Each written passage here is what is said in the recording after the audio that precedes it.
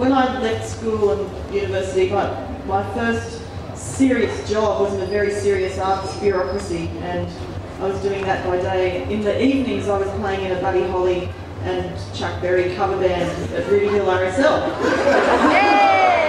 It was a bit schizophrenic, I guess, but both were real and true, and Buddy Holly had a profound effect on me.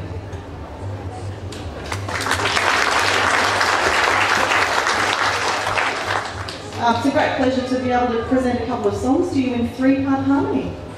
Tom Bridges, Belinda Bennett.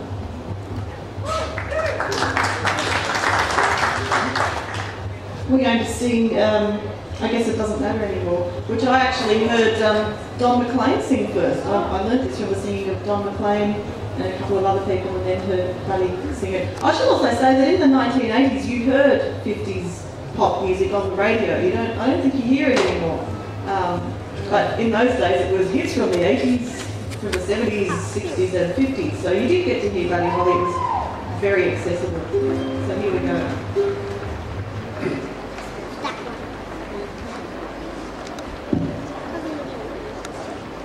Actually, no, you do it. Then I don't have to.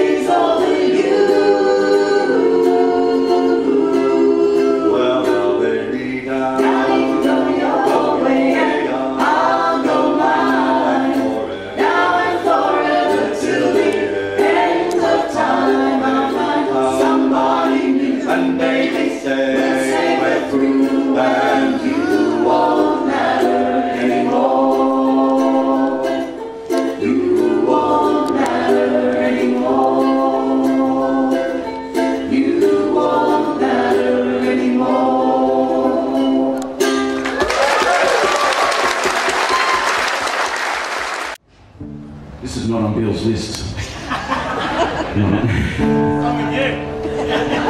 Oh boy, how's it start? Oh my God.